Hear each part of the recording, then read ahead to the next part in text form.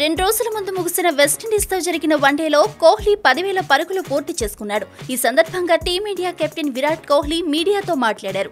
దేశం తరపున ఆడటం ఎవరి కోసమో కష్టపడుతున్నట్లు కాదని టీమిండియా కెప్టెన్ విరాట్ కోహ్లీ చెప్పారు. 10 ఏళ్ల నుంచి జట్టుకు ఆడుతున్నా ఏదీ కూడా తన సొంతమని భావించనని, దేనిపైన తనకు హక్కులు ఉన్నట్లుగా భావించనని తెలిపారు. దేశానికి ప్రాతినిధ్యం వహించడం గొప్ప గౌరవం. 10 ఏళ్లుగా ఆడుతున్నా అయినా ఫలానాది నాదే, నాకే చెందుతుంది అనే భావన నాకెప్పుడూ కలగదు. ఇప్పటికీ నేను ప్రతి పరుగు కోసం తీవ్రంగా శ్రమించాల్సి ఉంటుంది. దేశానికి ఆడాలని ఎంతో మంది ఎంతగానో తప్పిస్తారు. కాబట్టి ఆడే అవకాశం దొరికిన ఆటగాడు కసితో ఆడాలి.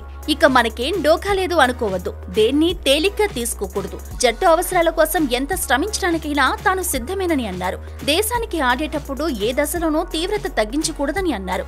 జట్టు అవసరాలకు పెద్దపీట వేయటం వల్లే తాను మైలురాళ్లను అందుకోగలుగుతున్నానని కోహ్లీ చెప్పారు. ఇన్నేళ్లు దేశానికి ఆడగలిగినందుకు సంతోషపడుతున్నానే కానీ మైలురాళ్ల గురించి పట్టించుకునని చెప్పారు. ఓవర్లో 6 సార్లు డైవ్ చేయాల్సి వస్తే తప్పకుండా చేస్తా. అది జట్టు కోసం చేస్తా. ఎందుకంటే అది నా విధి. అందుకే నన్ను దేశం తరపున ఆడేందుకు ఎంపిక చేశారు. అది నా విధుల్లో భాగం. ఎవరి కోసమో నేను కష్టపడట్లేదు. నా అంకిత భావాన్ని ప్రదర్శించడానికి కూడా అలా చేయట్లేదు. ఇదంతా జట్టు కోసమే.